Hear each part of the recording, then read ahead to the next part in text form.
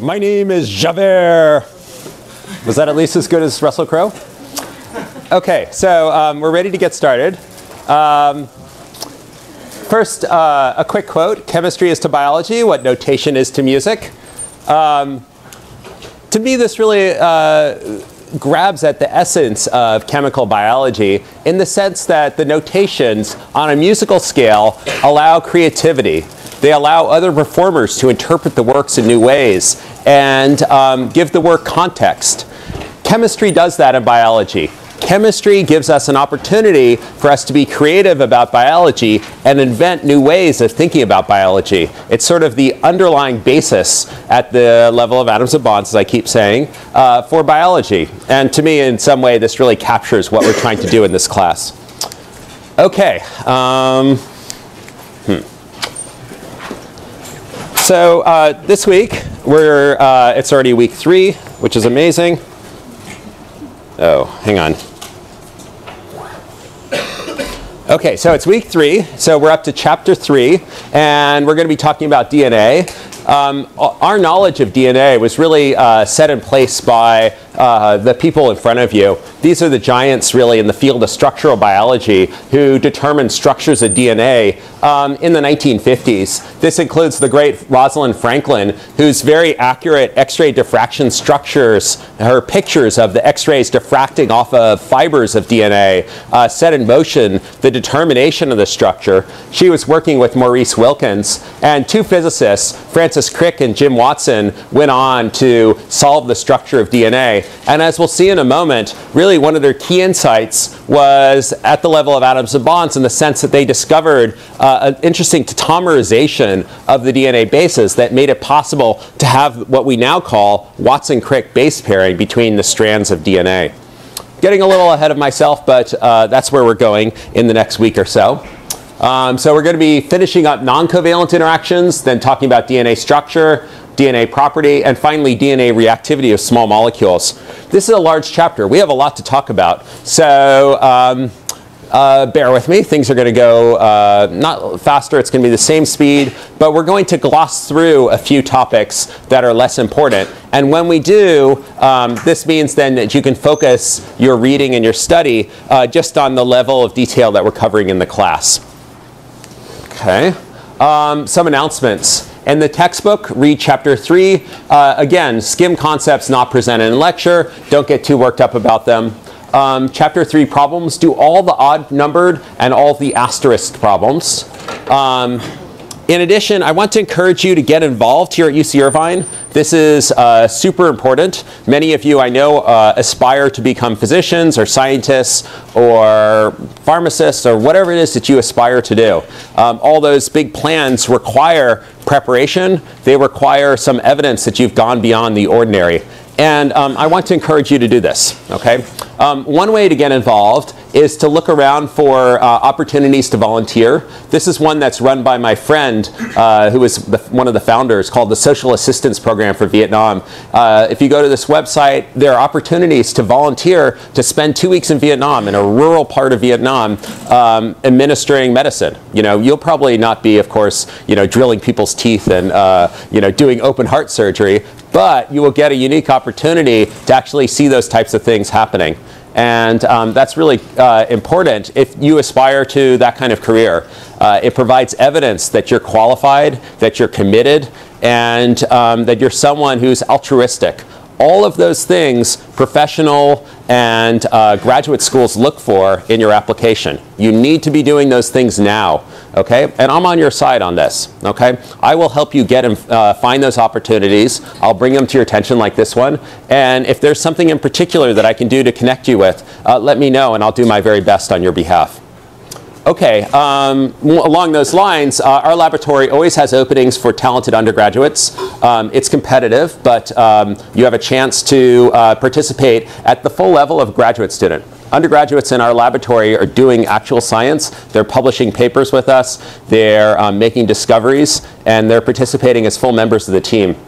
Okay, here's how you apply. Send me a paragraph describing your career goals and how research in our laboratory would advance those career and educational goals. In addition, send me a copy of your college-level transcripts. This includes any transcripts at community colleges if you're transferring. Many of my best students are transfer students. Send me those transcripts as well. And also send me 3 names and email addresses of TAs who know you well in lab sections. Okay? And I'm going to email them, and I'm going to ask them, what was this person like in the laboratory? Were they, the first one out of the room, or the last one out of the room? Did they, follow you around the laboratory asking you, does this look pink? Does this look pink? Or were they pretty independent? Okay, so I'll find out about that sort of thing, and then that's how I make a decision on who to accept into the laboratory. Okay, and then of course the resume. This is pretty standard. If you're interested in doing research here at UC Irvine, which I highly, highly encourage you to do, this is a pretty good way to go about it. Okay? This is an effective way to get noticed and to get that job that you need. Okay? Any questions about these opportunities? Why I think they're important, things like that? Okay, see me in office hours if there's something in particular that you want from me, and I'll try to hook you up. Okay, office hours this week. Speaking of which, tomorrow I'll have my usual office hour, 2:45 to 3:45, usual location. Thursday, I'll have my office hour 11 to 1, usual location. In addition, Miriam will have her office hour Fridays, 1:30 to 2:30. And Krithika, could you raise your hand? So Krithika is our new TA. She'll be joining the team. And Krithika, does this time work for you? Tuesdays, 2:30, 3:30? Good. Okay, and she'll be having her office hours Tuesday. So notice that we've spread out our office hours so that there's one every day of the week except Monday, because I know you're very busy on Monday doing all kinds of things. I hope you're having fun yesterday. But yeah, so every day of the week there's an office hour. They're staggered, so they're at different times, so you can have your questions answered. And again, Krithika is a graduate student in my laboratory. She knows this material as well as I do. She's really smart. You can go to her office hour and get an answer that's as good as an answer that I will give you. Okay? And for that matter, you can also email the TAs with your abundant questions. Okay? I'm looking at you. Where? I can't find that person. Okay. There's like one person in the class. He must send me 10 emails a day. But, I will do my best. But you can also email the TAs as well. Okay. Oh, along those lines, I sent you an email saying, don't send me book or potential journal articles. And the reason is I opened my inbox and I had like 15 of those. And it got to the point where I was bouncing messages because the inbox was so full. So if you send me those, I can't do very much with them. Okay, it might clog my box. So what I propose we do is instead of you emailing me them, instead bring them to my office hours, bring them to Krithika's office hours or Miriam's office hours, and ask your questions then. Okay. Now, the standard question I get asked is this article appropriate? And my answer to that is if you follow the guidelines, it will be appropriate. Now, in addition, when you're writing your summary, your report on the journal article, focus on the aspects of the article that fit the definition of chemical biology. Okay, so a paper in Cell, for example, is going to be a very meaty paper. It's going to cover about 10 pages. It's going to have, 8 or 9 figures. And some of those figures, some of those experiments aren't exactly what we would call chemical biology. Don't focus on those. Focus on the ones that are chemical biology related. Okay? Otherwise, I don't know that you know the definition of chemical biology. Okay, any questions? All right. Guess what? We're heading into midterm season. This is week 3, so week 4 is next week. We will have a midterm next Thursday, a week from this Thursday. There will be a review session in advance by the TAs, time to be announced. Krithika will arrange for this. The seating for the midterm will be assigned. Miriam, you'll do the assignment. It's really essential that you bring your UCI student ID. We will check the IDs to make sure you're seated in the right seat. If you're not seated in the right seat, it'll be treated as an academic honesty infraction. No notes, no calculators, no electronic devices. You don't need them. You're smart. Okay? Any questions about the upcoming midterm? Okay, now I know you want to know what will be on the midterm. Okay, so let me tell you. It will cover through Tuesday's lecture 1 week from today. And so we will be about halfway through chapter 4 on Tuesday. Okay, so plan to read through about halfway through chapter 4. That's the chapter on RNA, and that's where I expect to be for Tuesday's lecture. It's possible I might get behind, but I'm going to really try hard not to do that. Okay? All right, I will also post a practice midterm to the website, and you can use that along with the discussion worksheets, the assigned problems, as a guide for what will be on the midterm. Okay, so the midterm will look very much like a compilation of discussion worksheets, of assigned problems, and the practice midterm. Okay, and it'll be about as long as the practice midterm as well. So when the practice midterm comes out, I'll post 2 versions. One version will be blank, one version will be the key. The blank version you should print out and then give yourself an hour and 20 minutes and make sure that you can handle it, okay? And at the end of that, then check your answers against the key. But give yourself a real practice, okay? That's pretty important, I think. Okay, so anyway, that's the plan. Any questions about the midterm coming up? I know you will have lots of questions. I look forward to hearing about them in my office hours.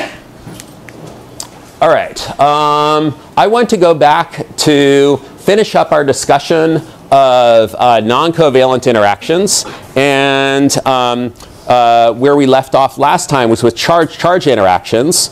I'm now ready to talk to you about interactions between atoms that are uncharged, okay? Neutral atoms that are interacting with each other. These are described by a Leonard-Jones potential, which is an equation that describes how these neutral atoms would interact with each other. Another way of describing these neutral atoms, another term that's used, and probably one that you encountered, is a London dispersion force. Okay? So when you have 2, say, neon atoms that cozy up next to each other, then they will interact through a London dispersion potential or force. And that's what I'm describing here. Okay? So it's just a couple of different ways of saying the same thing. This happens a lot in biology, not necessarily between neon atoms, but certainly between aliphatic side chains, hydrophobic side chains in proteins, in interactions with each other, interactions with lipids at the plasma membrane of the cell, and a whole host of other non-covalent hydrophobic type interactions. This turns out to be a very potent and very strong force in biology. Okay, so we need to understand it better.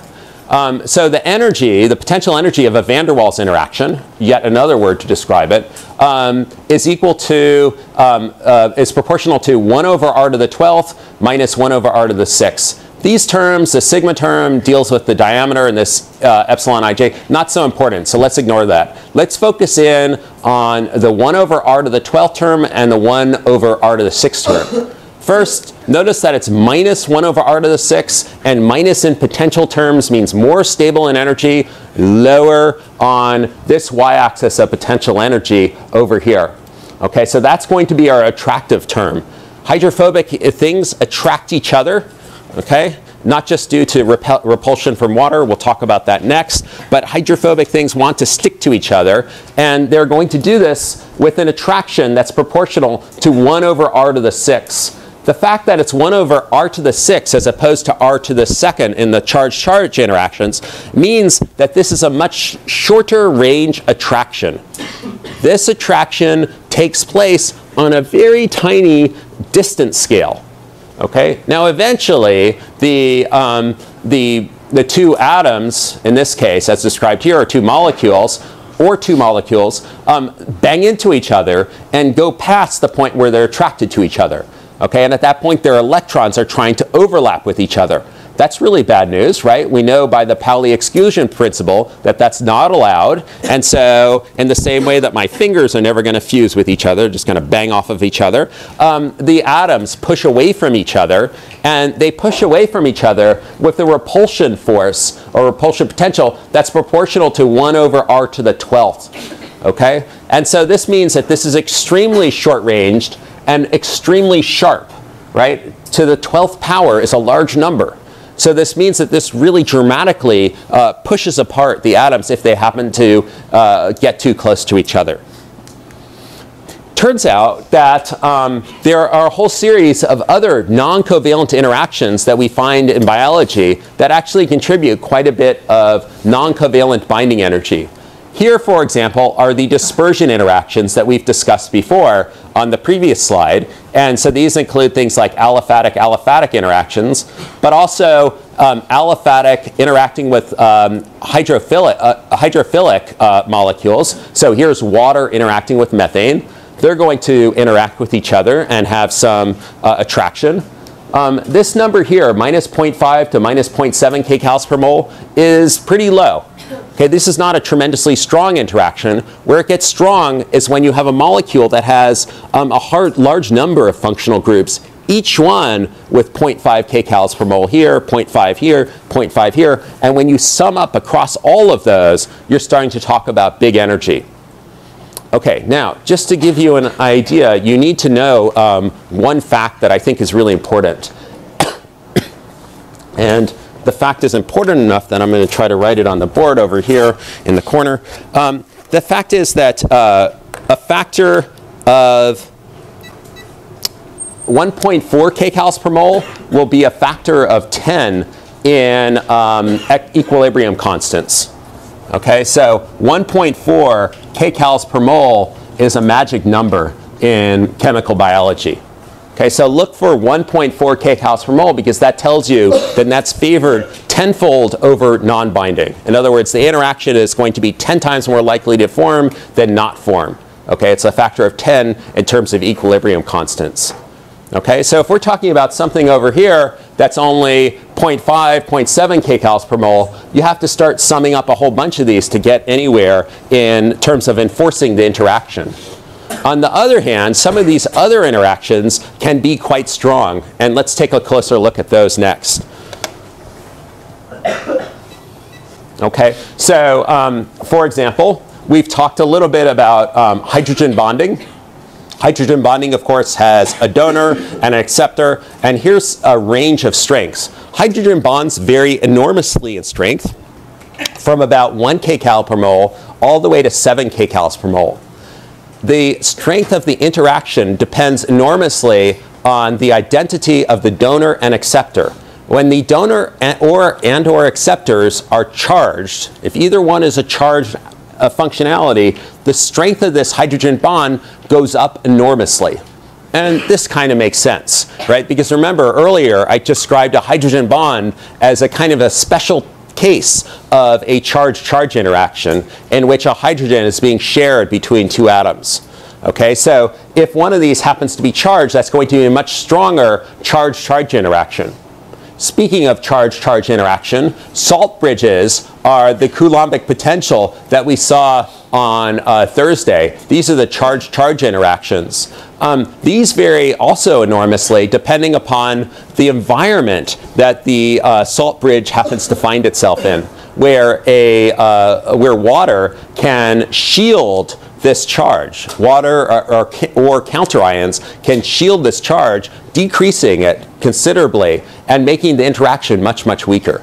So a salt bridging interaction, which is another way of saying charge-charge interaction, found in a hydrophobic environment, say the interior of a plasma membrane, is going to be a much stronger interaction than one that's found out in water, where there's plenty of water and counterions to shield the charge. Okay, where those provide a counter against the charge. Recall that those environmental terms are embodied by the 1/4 pi epsilon term in the Coulombic potential that I showed you on Thursday. Okay, in addition, there's also dipole-dipole interactions, which are alignments of densities of charge, where we have a little bit more negative charge on the oxygen over here. The dipole is pointing in this way, to the right on the upper acetone, and to the left on the lower acetone. The two of these dipoles want to cancel each other out. By canceling each other out, that will give you a more optimal interaction, and that's worth some potential energy. Finally, there's also a whole series of aromatic or arene interactions. And in general, these include both face-to-face interactions, where you have two faces of a benzene ring that are interacting with each other. Notice in this picture over here that the top benzene ring is offset from the bottom one. And this makes sense. We're going to be looking at regions of electron density interacting with regions of electron poverty. Okay, that's actually the basis for the interaction. And so for that reason, we also see very commonly edge-to-face interactions. Okay, so this is the one that we'll see in a moment when we start looking at pi stacking in DNA. But in addition, you can have an edge of an aromatic system interacting with a face of another aromatic system down here. And that's as strong, right? It has the equivalent strength. Even though you expect face to be ideal, that's actually not what we see when we start looking at large numbers of aromatic interactions. We see these edge-to-face interactions all the time. Okay, and then finally, there's some other ones that are really bizarre, and they include charged interacting with the electron-rich aromatic rings. And this kind of makes sense, right? You have something that's positively charged. You have something that's very electron-rich in terms of the ring system. So these cation-pi interactions, which is what this one is called, are found pretty ubiquitously in biology, oftentimes playing a commanding role, playing a really key role in chemical biology. Okay, so these are ones that I'd like you to memorize. I'd like you to know something about their strengths, which one's strong, which one's weak. I don't want you to memorize the numbers per se, but I want you to know something and be conversant on relative strengths. Okay, relative strengths matters. Okay, and one last thing to keep in mind, if we're going for this 1.4 kcal per mole, again, you can have a summation of a large number of interactions to achieve that 1.4 kcals per mole or even more. And I'll show you an example of that very shortly. Now, it turns out that it's actually a little bit tricky to start comparing energetics when you design in, say, the perfect cation-pi interaction. What ends up happening is that you get a complication due to water.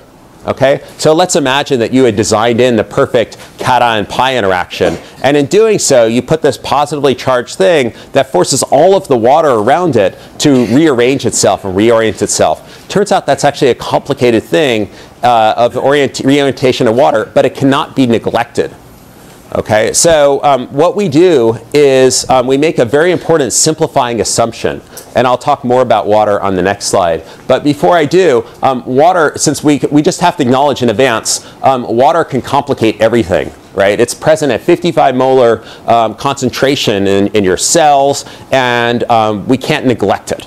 Okay, it has its own energetics. It's, as I showed on this slide over here, for example, it's interacting with hydrophobic things. So its own energetics are really complicated, okay, and actually very hard for us to understand and pin down. And so it's really difficult to estimate the entropy lost or gained in an interaction due to that rearrangement of water when you start making changes. So what we'd like to do is compare things that are as similar to each other as possible. Okay, this is the simplifying assumption that I alluded to earlier. Here, for example, is an example of that. Okay, so here's two possible transition states. In transition are two possible mechanisms. Mechanism number one involves an SN2 reaction. Mechanism number two involves the same molecule undergoing an E2 elimination reaction. And the key here is that the molecules are identical. Okay, that extreme similarity makes the comparison between these two much easier to make. Okay, and so for example, if we're looking at two proteins, we can look at empty protein versus ligand-bound protein. But on the other hand, we're not trying to make all kinds of changes to the protein structure over here. Problem is, proteins are rarely, like looking like this when the ligand is unbound. So these simplifying assumptions will start to cause all kinds of problems. Here's one, though, that works. You can make a single change to the surface of a protein and then compare the altered protein, compare its interaction with a ligand. So for example, we can change this isopropyl group to a methyl group and then compare what's happened, what's different in that receptor-ligand interaction. Okay, so all you've done is to remove two methyl groups. That's about as simple as it gets, right? So that type of experiment is an easy one to make comparisons to. Okay, and again, by doing that, we're trying to minimize how much the water has to rearrange itself at that interface. Okay, it turns out actually this assumption works most of the time. So in short, being good scientists, not changing lots of variables at the same time, pays off in biology, because underlying everything we do is this complicated solvent that we operate in called water. Let's take a closer look at the structure of water.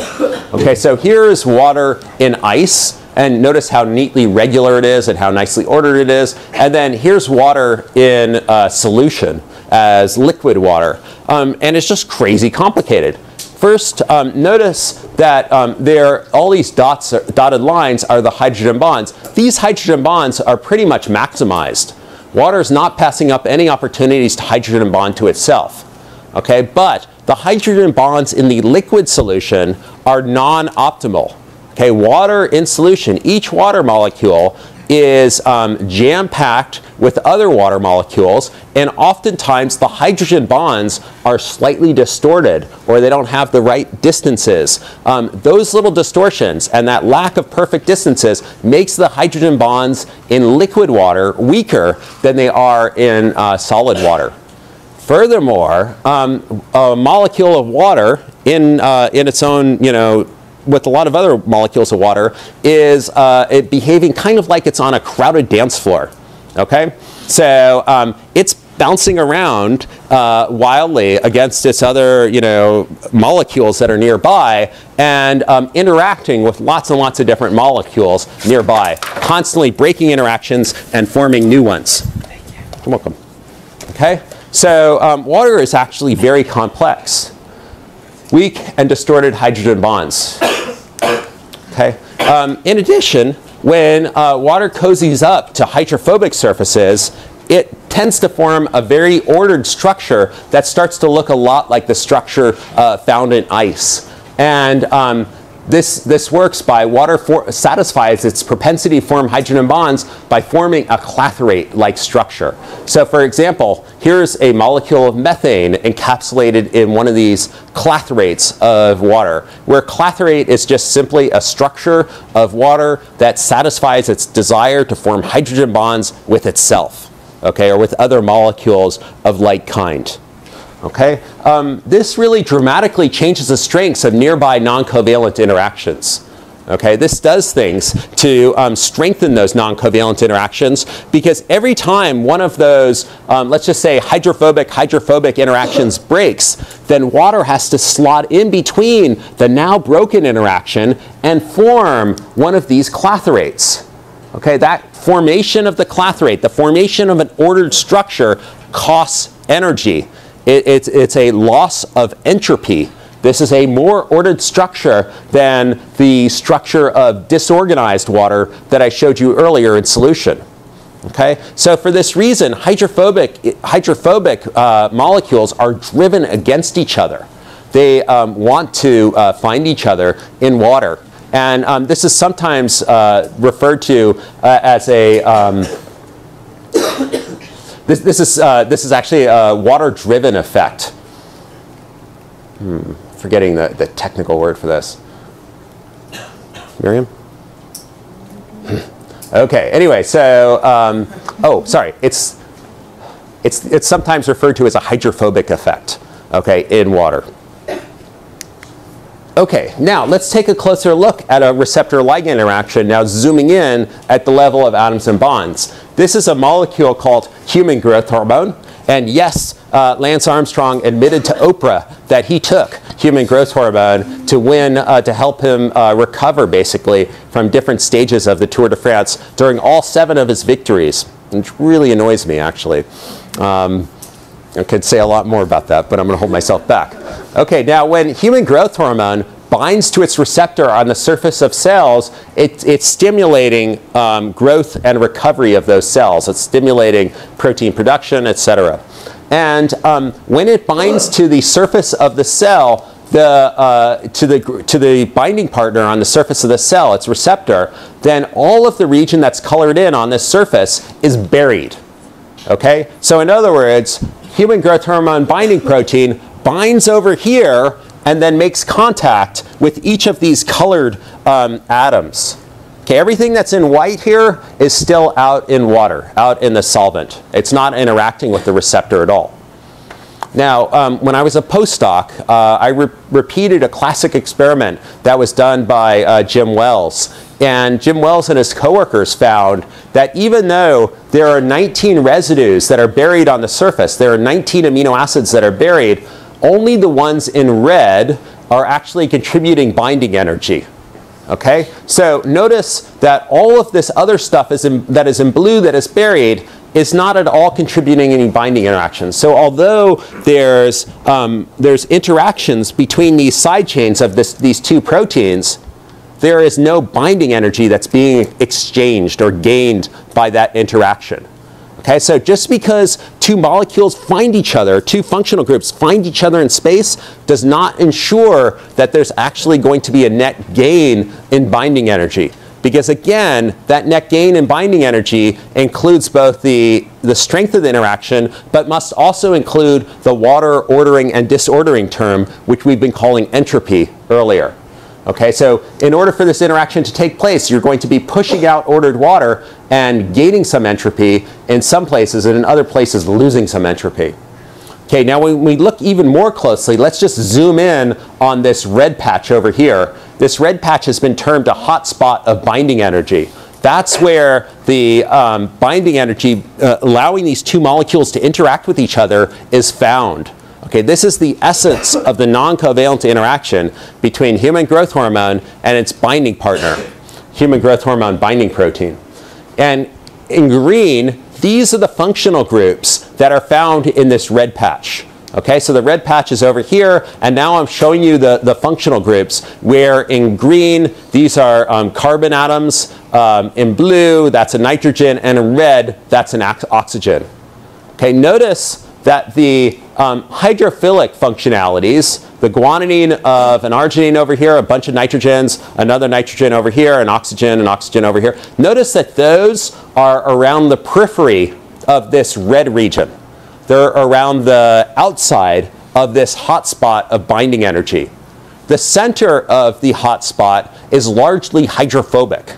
Okay? Notice that it has lots and lots of carbons. There's a benzene ring and smack in the center. There's this aliphatic chain that's capped by an amine functionality, but nevertheless, this is an aliphatic chain. There's aliphatic functionalities over here, and over here, and over here, etc.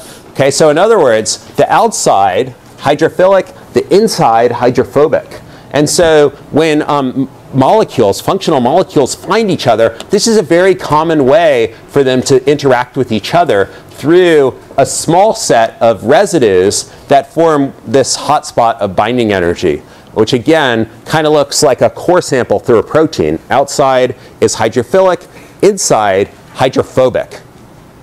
Okay, any questions so far? Okay.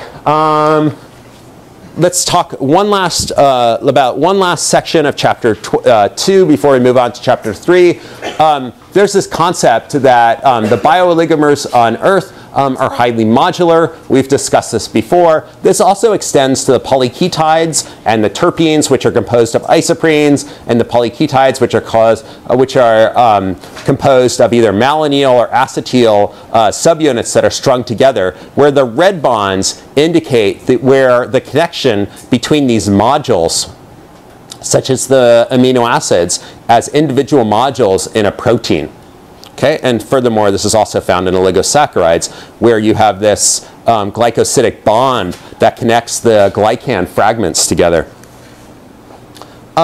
There's also a numerical amplification in biosynthesis. So if there's only 1 or 2 copies of DNA per cell, depending upon whether it's a prokaryotic cell or a eukaryotic cell, some prokaryotic cells admittedly have more than one, but let's just simplify it. Then to RNA, each DNA is transcribed 10 to 50 times, and then each RNA is translated say 10 to 20 times. So in the end, you end up with this massive amplification of signal going through the cell, where with 1 copy of DNA, you can end up with millions of products from some enzyme reaction down here.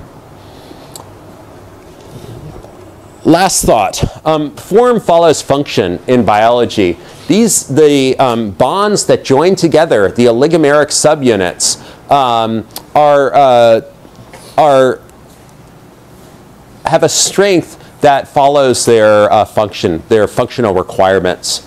Okay, and so for example, when we look at the half-life of lipids, we find that actually the ester bonds in a lipid have a half-life on the order of a year or so. Okay, so esters, not so stable. Compare that against DNA down here, which has a half-life on the order of 220 million years. Okay, that's its half-life for DNA.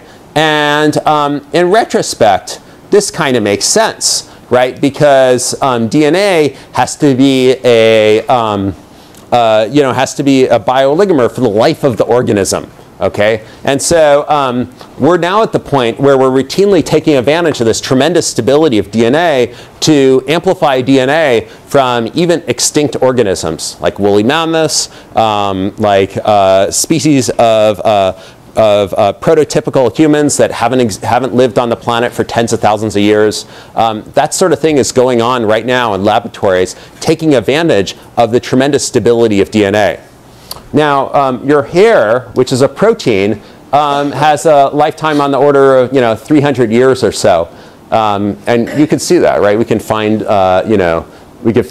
Well, anyway, so I guess it depends on the human that we're talking about. My hair obviously doesn't exist that long, but so certainly the lifetimes here are following their function, right? Proteins don't have to last as long.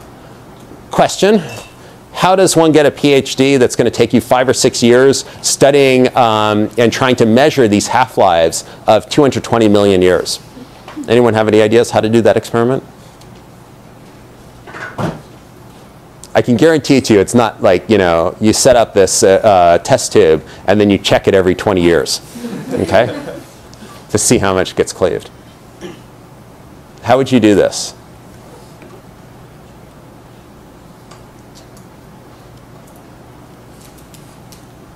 Yeah. How would you do it?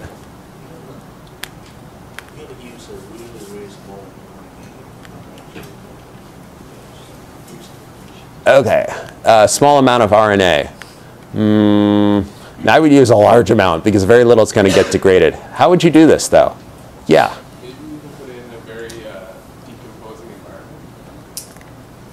Okay, but then you wouldn't know if the decomposing environment is different than in the cell, right? We want to know about the half-lives in the cell, right? Yeah. Could you use a model organism? Model organism. No, I want to know what it's going to be, what's going to last in, in this cell or this other one over here. Question over here? Okay, you're definitely going to use radioactivity because you need something that's super sensitive. How would you do this? You can go ahead and measure when a small percentage reacts. So you can go ahead and extrapolate on that. You see that happen constant. Okay, you're getting close. What is your name? Oh, Brian? Okay, Brian's getting close. So the suggestion was radioactivity. Brian's suggestion is you look for a tiny little quantity, and radioactivity gives you that sensitivity. But are you going to do this for 220,000 years or 220 million years? Okay, so how are you going to do this experiment?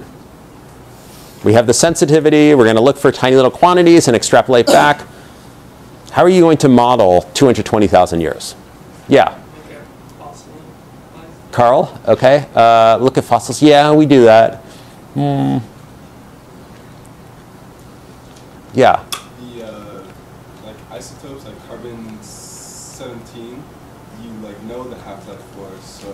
Okay, C14. C14. What I said. Okay. So yes. You would compare it to that. You know the reactivity of one, and then you kind of compare it to the one that you know. Uh-huh. And then just extrapolate the half-life. Okay, so, but the problem is you wouldn't know all the conditions it's experienced over, say 100,000 years or something, right? So, I mean, how do you want to do this in a controlled circumstance? You want to have everything just in a little test tube where you know exactly what's been added to the test tube, right? But you don't want to wait around for 220,000 years or 220 million years. What are you going to do?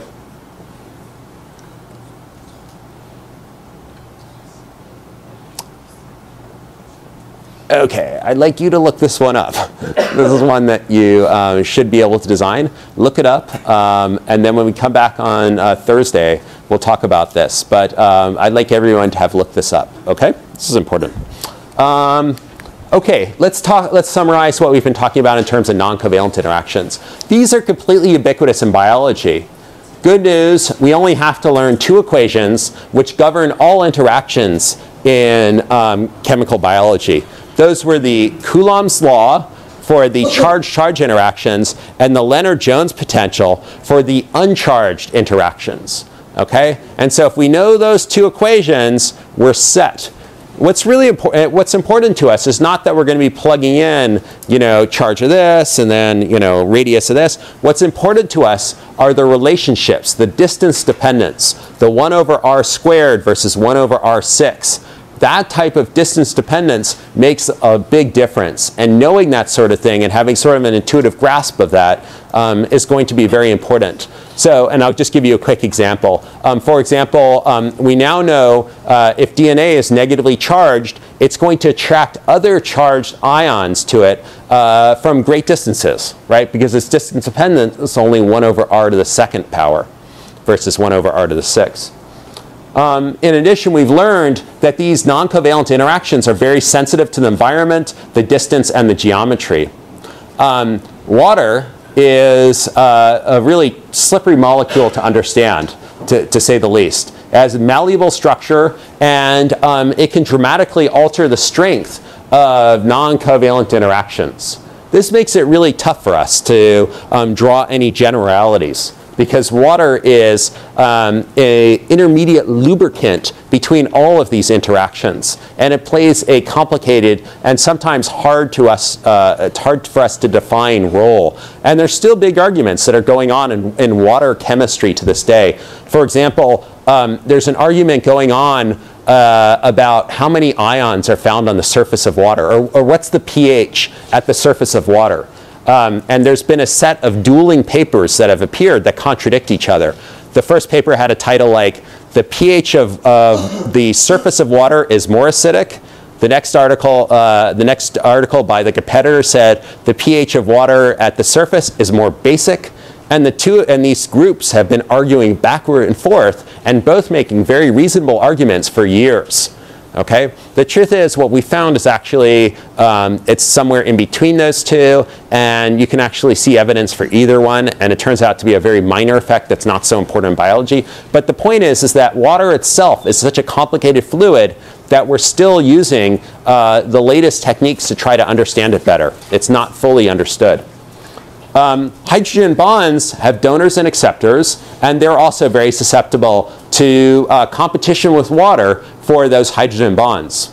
I would like you to know the approximate strengths, the relative strengths, not the approximate, but the relative strengths and distance dependence of non-covalent interactions. That's important. Okay, so that's a summary of Chapter 2. Any questions about Chapter 2? Yes, Chelsea. In the Chapter 2 problems, there's some that mention how to get use pKa to calculate the equivalent. Yeah, I really want you to know that. Okay, that's super important. That's that Henderson-Hasselbalch equation. That hopefully you learned in Chem 1. You definitely need to know that. Other questions? Okay, let's move on. I want to talk to you about the structure of DNA. This is the classic structure of DNA first proposed by Watson and Crick in, I believe, 1952, or yeah, 1952, somewhere in there. This structure of DNA has 2 strands running in opposite directions to each other. So they're anti-parallel to each other. These strands are held together by phosphodiester bonds, which we'll look at more closely. So here's a schematic diagram of what the structure of DNA looks like. And here's a space-filling view where each one of these spheres is a van der Waals sphere to approximate where the atoms are, where the outermost electrons of the atoms are. One thing to notice is that DNA has 2 grooves. Okay, it has the distance here between these 2 strands is very close versus the distance here between the 2 strands being much further away. these are going to be called the minor and major grooves, respectively. And this is the origin of the fact that DNA is a double helix. I think it's commonly thought that DNA is a double helix because it's two relatively rod-shaped molecules that are twisted with each other. But that's actually not the case. It's a double helix because it has a minor groove and a major groove. And I believe the next slide will show us that more closely. Okay, so in blue, this is the major groove of DNA. And in green, this is the minor groove. In red, this is the phosphodiester backbone of DNA that we've seen before. Okay, so again, notice that there are two helices that are running parallel to each other, a major groove and a minor groove. Okay, the structure of the bases is going to set up this major and minor groove relationship. As we will see shortly, DNA bases, base pairs, form a U shape, and that U shape ensures that you're going to get a major and a minor groove, where the inside of the U is going to be this minor groove, and the outside will be the major groove. But I'm getting a little bit ahead of myself. The reason why this is important is, as we'll see in a moment, proteins like to interact with the major groove of DNA, whereas they can't fit in to the much closer interstices of the minor groove of DNA. Rather, small molecules will fit into this minor groove and try to largely avoid the less cozy major groove of DNA. Okay, so almost immediately we can start to make some predictions about where stuff binds, just knowing that DNA is a double helix, double by virtue of the fact that it has two parallel helices, minor and a major groove. So this DNA structure immediately sets up replication. This is the original 1953 paper by Watson and Crick. And this is the very last sentence of the paper in which they had this incandescent understatement. It has not escaped our attention, has not escaped our notice, that the specific pairing we have postulated immediately suggests a possible copying mechanism for the genetic material.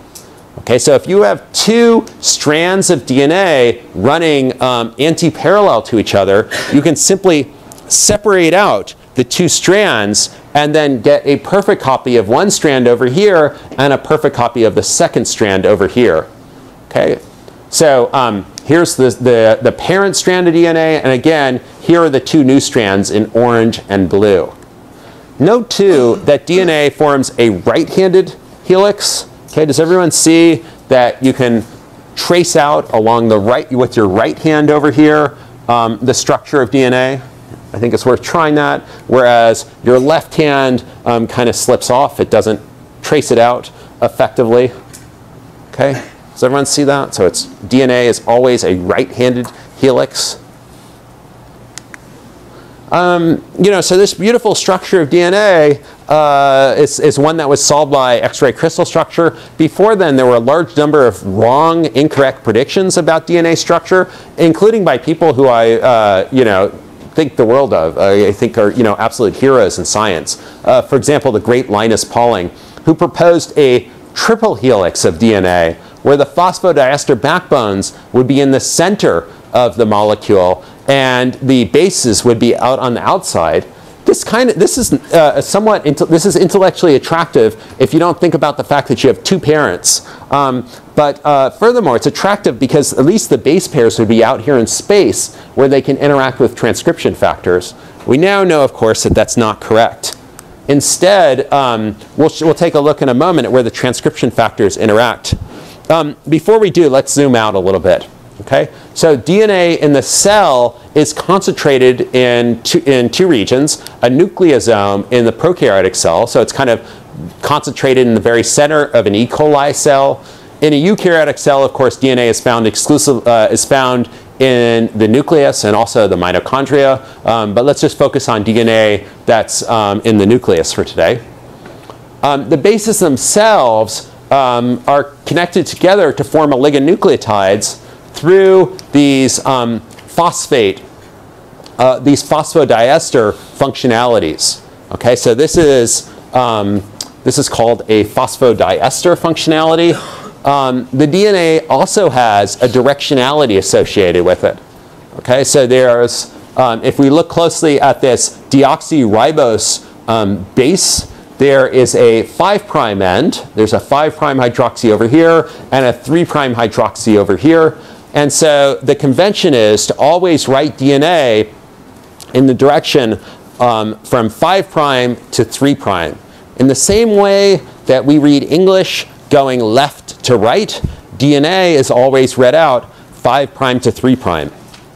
This is a really important convention. Okay, everyone on the planet follows this convention, and I'm going to hold you to it as well. Okay, because if you read the DNA in the opposite direction, you get a different word coming out. Okay, it spells something else that might not be this. It will almost certainly not be the same thing, and it might actually be, might actually cause a lot of trouble. So we're always going to be reading in this 5' to 3' directionality.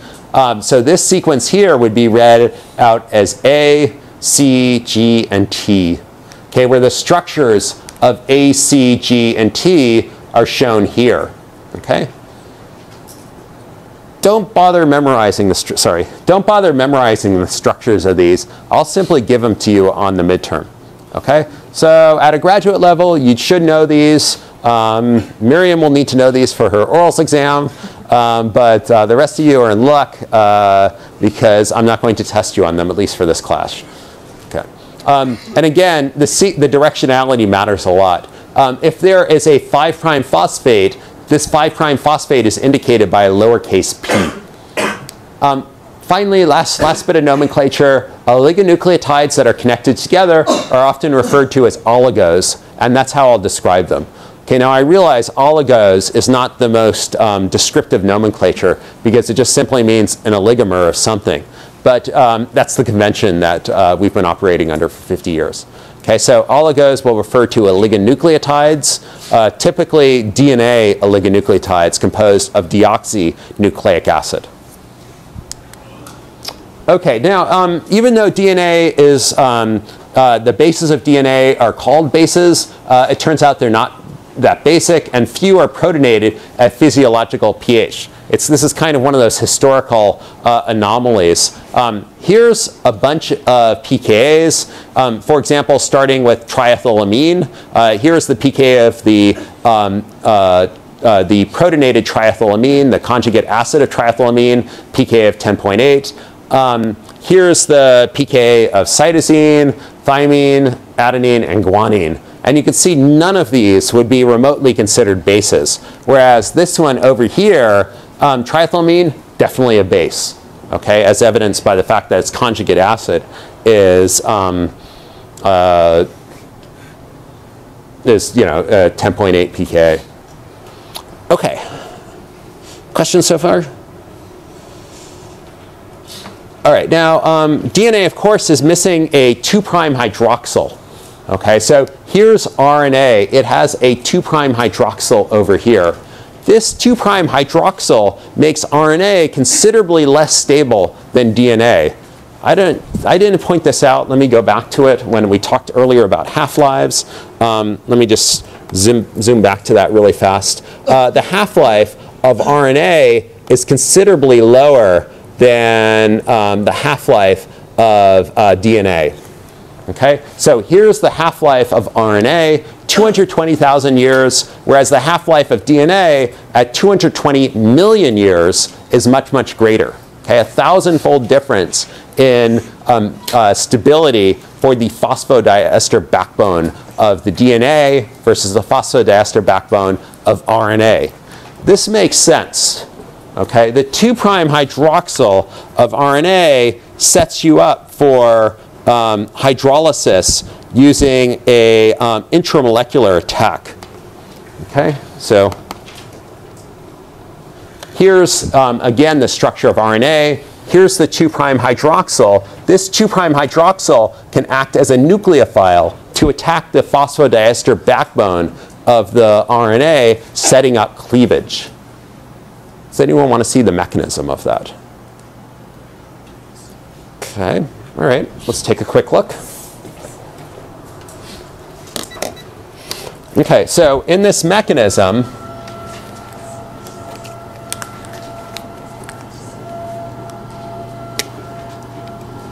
let me just draw out the structures and then I'll blank the board. Okay, one sec.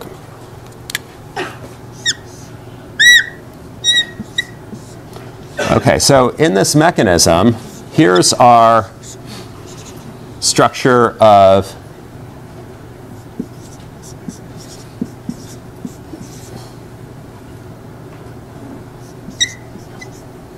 okay, so here's our backbone structure of RNA, and I'm just going to draw this as base over here.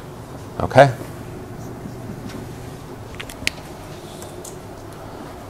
Okay, so if there is any base that's present, let's just say hydroxide, this can deprotonate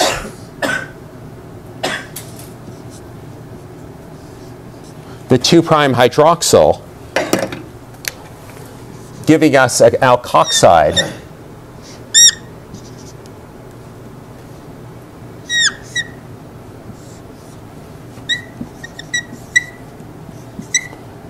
Adjacent to the phosphodiester backbone of the DNA.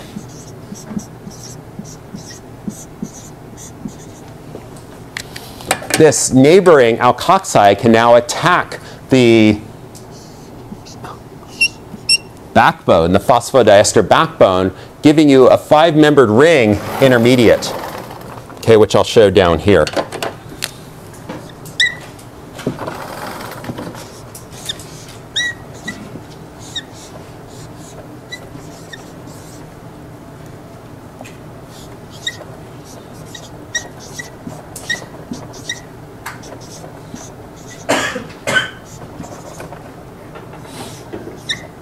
Five-membered ring intermediate, and this intermediate can collapse, leading to cleavage of the RNA. Okay, so here is that collapse.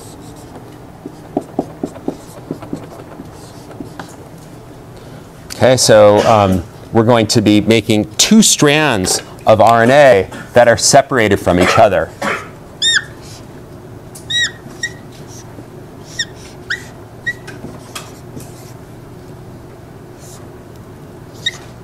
Okay, so here's one strand over here, and then here's the second strand down here.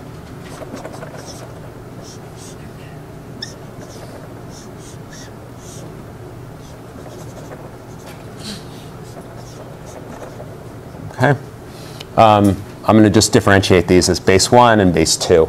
Okay, so notice that the strand has actually cleaved apart. You can then hydrolyze this phosphodiester backbone, this phosphodiester, back to a phosphomonoester using another equivalent of hydroxide.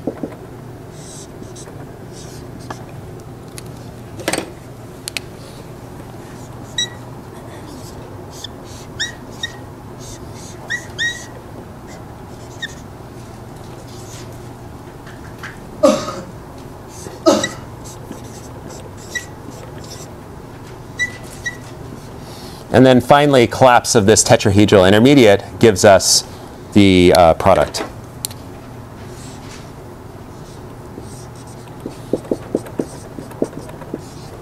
Okay.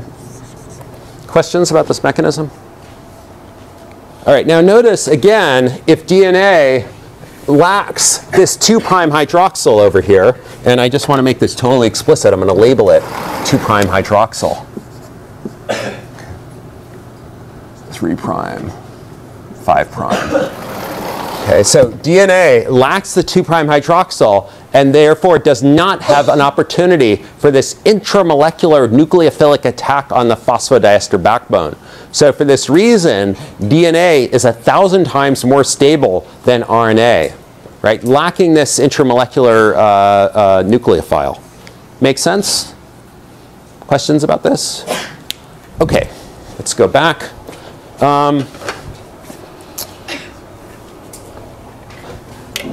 Turns out that when you look at the liability of the bases, we see actually a different trend. Okay, and actually I think I'm going to skip that. Okay, moving on. Okay, I'd like you to learn what I just told you. Don't worry so much about the base stability. DNA bases are subject to important modifications. These modifications have dramatic roles on the phenotype of organisms. Okay, so for example, methyl groups are often transferred to DNA. I showed you structures of the DNA bases. Again, they're subject to massive modification by methyltransferases and other modifications. So, for example, here's 5-methylcytosine over here, 4-methylcytosine, and then N6-methyladenine. These modifications can dramatically alter transcription levels.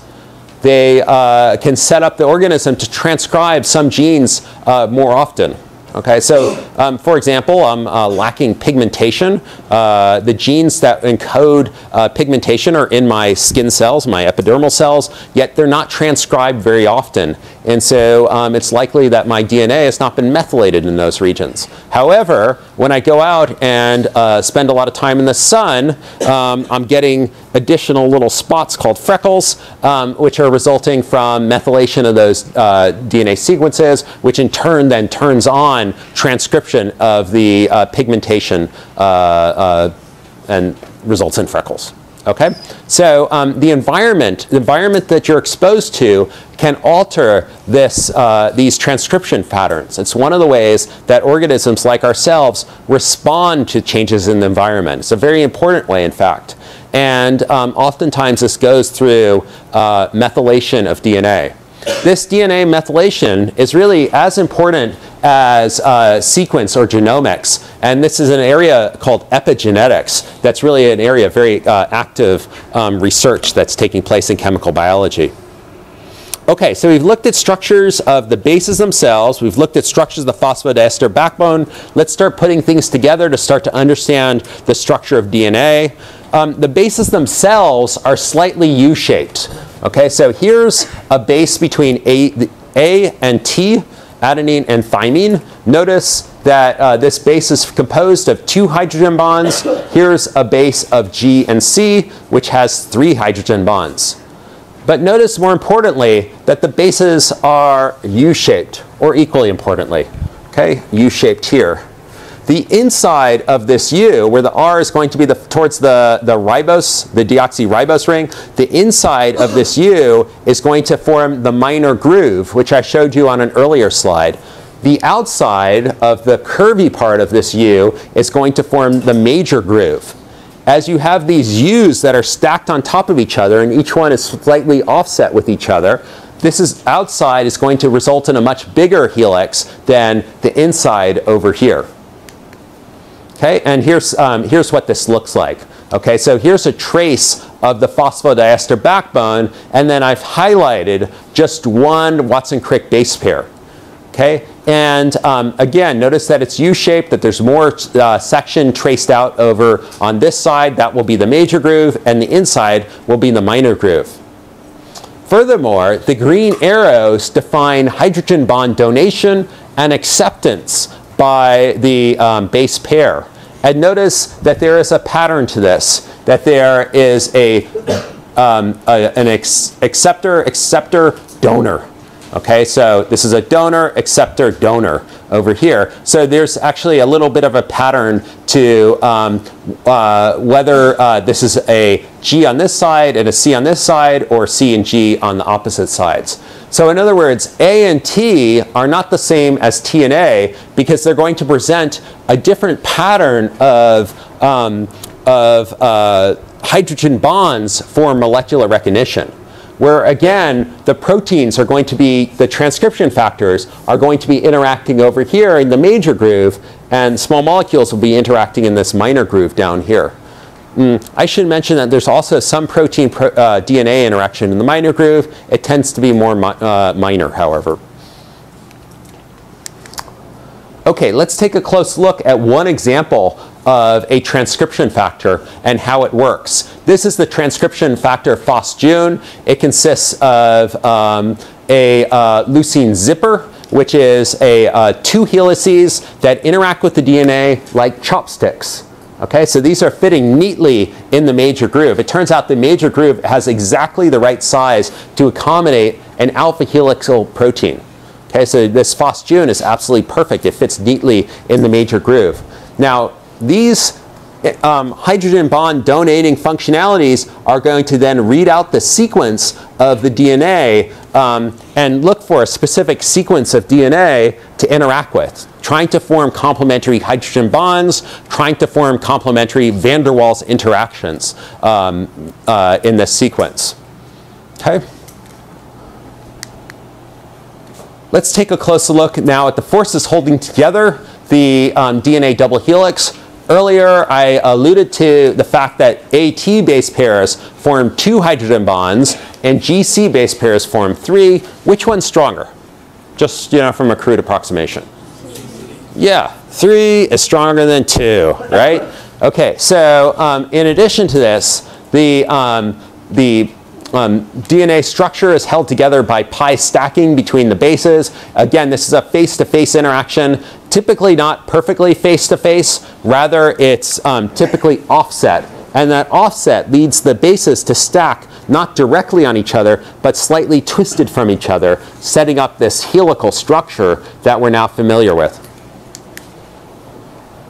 In order for this base pairing to take place, the base pairing that I showed on the previous slide, you need a particular tautomer of these aromatic rings. Okay, and the first one that should strike you as funny is this one over here, because you can imagine another resonance structure that would make this C aromatic, right? Notice that the C is non-aromatic in this tautomer shown here. Right? It only has 2 pi electrons rather than the requisite 6 that it would need to be aromatic. Okay, that's bizarre to begin with. Okay, so what's going on here is that there is a preference for this tautomer versus this one. This one's actually thermodynamically more stable. And the reason for this is that the carbon-oxygen double bond over here is quite strong. I will tell you that I think any chemist looking at this could not have predicted this in advance. And in fact, actually, this tremendously slowed structure determination of the original structure of DNA back in the 1950s. Watson and Crick were physicists and weren't as familiar with the whole notion of tautomerization as their chemical counterparts who were racing to solve the structure of DNA. And so for them, this did not look funny. Whereas to us, I think it does look funny, right? Because it lacks aromaticity, whereas the structure on the left is aromatic. Again, this happens to be just a little bit more stable because of the strength of the carbon-oxygen double bond, but I don't think anyone would have predicted that. Okay, I think now we, with our 21st century eyes, we could predict it, but going back in time, I don't think we could have predicted it so readily. Similarly, over here, these amidines are actually going to be more stable in the aromatic structure than in the amidine structure. And in this case, that's due to the much poorer overlap between a carbon-nitrogen double bond than a carbon-oxygen double bond. Okay, so all of this leads to the base pairs with the hydrogen bonding preferences that are shown here. Okay, whereas, for example, this is a non-aromatic ring that could be aromatic if it's tautomerized, but it doesn't prefer to be tautomerized. Whereas this one over here seems to prefer to have an amidine in this structure because of the strength of a carbon-nitrogen double bond. Okay, here's another example of that over here. This one prefers aromatic because carbon-nitrogen double bonds are relatively weak. Okay, pretty interesting, huh? Unnatural bases, however, could dramatically shift these preferences for tautomerization. And a good example of this is 5-bromo-uracil. Okay, so if this compound here is fed to organisms, what happens is an unusual tautomerization preference, where the enol form of bromo-U is actually more preferred than it would be if there was no bromine over here. Okay, so most of the time it forms the regular base pair.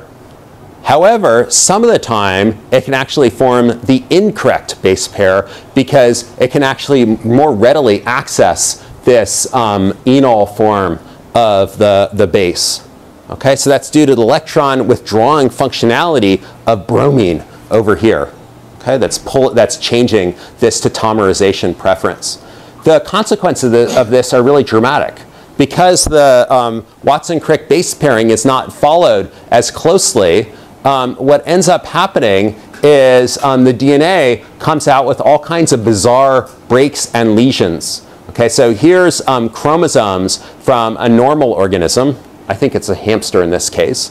And then here's chromosomes from hamsters that were exposed to bromouracil. And you can see they have all kinds of bizarre shapes to them. Things are incorrect. Okay, so this causes cancer and breakages in DNA, which then eventually lead to cancerous cells and tumors in the organism. Okay. All right. So furthermore, it turns out that we can test the importance of the strengths of these hydrogen bonds by synthesizing unnatural bases. So this is one of the great things about chemical biology. If you have this hypothesis that something's important, then you could test that hypothesis by synthesizing compounds which are, say, missing that key functionality.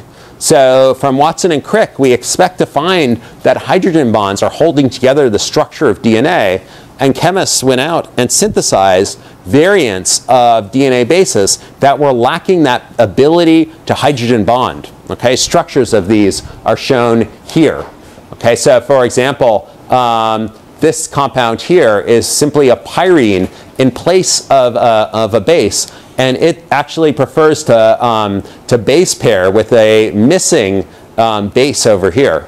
Okay, so these guys over here, no hydrogen bonding over here. And yet these actually prefer to pair with each other. Okay, so you can actually have completely unnatural bases, missing hydrogen bonds, that are yet able to form base pairs with each other preferentially. What this tells us is that there's more going on in DNA structure than simply hydrogen bonding. Hydrogen bonding is a nice simplifying assumption for our biochemical friends, our molecular biology friends. But in actuality, the pi stacking of DNA is a driving interaction. The edge-to-edge interactions of aromatic functionalities are also driving this interaction between the strands of DNA. And so while we can do quite a bit with hydrogen bonding, there's quite a bit more that's left to be explored. Okay. Last thought. I've been showing you, or it's not last thought. I've been showing you, before I get to that, here, for example, is this illustration here emphasizes the importance of pi stacking in here. Okay, so one thing is that bigger bases tend to pi stack better. For example, the guanine base tends to pi stack better than, say, cytosine. In addition, I've been showing you Watson-Crick base pairing, where it's a canonical base pair. G's and C's have 3 hydrogen bonds. A's and T's have only 2. Other kinds of hydrogen bonding possibilities are not only possible, but have been observed. These were proposed by Carl Hoogstein, and we observe these a lot in RNA structure. We don't necessarily see these in DNA, but we definitely see these in RNA, and they're going to come up later. So I'll just show you the structures here. This is an alternative to the usual AT base pair, and this is an alternative to the usual CG base pair, this one being driven by a protonation event, protonation of this nitrogen over here. Okay, so this is actually, these are sort of edge-to-edge interactions rather than the sort of neat, more typical Watson-Crick base pair. Okay, any questions about the structure of DNA? Anything whatsoever? I want to change gears then and start talking about how small molecules interact with DNA. The first mode that small molecules can interact with DNA is to actually slip into this pi stack of DNA. So aromatic compounds can slide into the pi stack of the DNA, and we're going to see the consequences of this can be quite destructive. Let's take a look at some examples. This is a class of molecules called intercalators. Meaning that they intercalate into the pi stack of the DNA. They get integrated into the DNA structure. So in order to fit into this pi stack, these molecules must be also hydrophobic and also aromatic, right? They will form competing pi-pi stacking interactions with the DNA, and so they must also be aromatic. Note too that in order to force their way into the pi stack, these molecules force the DNA double helix to slightly unwind to accommodate the DNA intercalator. Here are some examples of this. These are examples of intercalators. Notice that they're all aromatic compounds. They're all flat and aromatic to slide into the pi stack. Many of these molecules also have positive charge. Positive charge is useful, right? Because the DNA with the phosphodiester backbone of the DNA is negatively charged. This gives the molecule a way to be attracted to the DNA through a long-range charge-charge interaction, right? So these molecules are going to seek out DNA like a homing missile. And once they slide into the pi stack, the consequences can be pretty bad or actually fairly useful. Okay? Let me show you an example of a useful intercalation over here on the right. This is actually an agarose gel, which is an important way that chemical biology laboratories separate out DNA structures. Different DNA sequences can be separated out on the basis of their size using these agarose gels. I'll show you what that looks like in a couple of slides from now. To visualize the DNA, however, this molecule over here, ethidium bromide, is incorporated into the gel, and it gets concentrated into the DNA by an intercalation interaction. So it slips into the pi stack of the DNA, and it's a fluorescent molecule. Many aromatic compounds are fluorescent. We've talked about fluorescence before. And so you can actually shine UV light on the gel, and wherever you see these pinkish bands, that's where the DNA is present. And so you can actually take a razor blade, for example, and cut out the DNA of a particular size. Here's a couple of more DNA intercalators. Here's one that's designed to intercalate and then have a little linker and then intercalate down below the compound. Here's what it looks like structurally. So there's intercalator, linker, intercalator up here, for example. I think that this is it right over here. These are also compounds that are used to treat cancer. So donomycin, adriamycin are used as anti-cancer compounds. They're some of the first rounds of anti-cancer compounds that are used as chemotherapeutics. And we'll talk more about their mechanism of action later in the class. We're not quite there yet. Okay, let's stop here. When we come back next time, we'll be talking more about the structure of DNA.